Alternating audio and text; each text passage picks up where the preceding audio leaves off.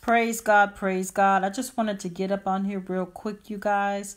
I was actually laying down and I heard God says, tell my people that the year 2020 is the year of restoration for his people and his church. He said, now this is a two-edged sword. He said, because what's going to happen is there's going to be exposure like never before.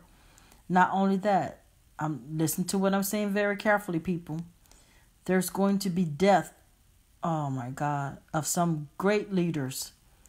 You guys, God is not playing. He's really not playing. So 2020 is going to be the year of restoration for his people and his church.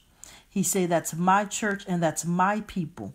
I am God all by myself. Don't be moved by what you see. Don't be moved by people. Don't be moved by things. Don't be moved, said the Lord. Hallelujah. Come on, somebody. Hallelujah. So that's all God said to say. And one thing about the prophetic, we say what God say and we stop. So God bless you. God keep you. This is Apostle DEANNA DIXON. Word from the Lord. God bless. Roll out, soldiers, for that is who we are. God bless.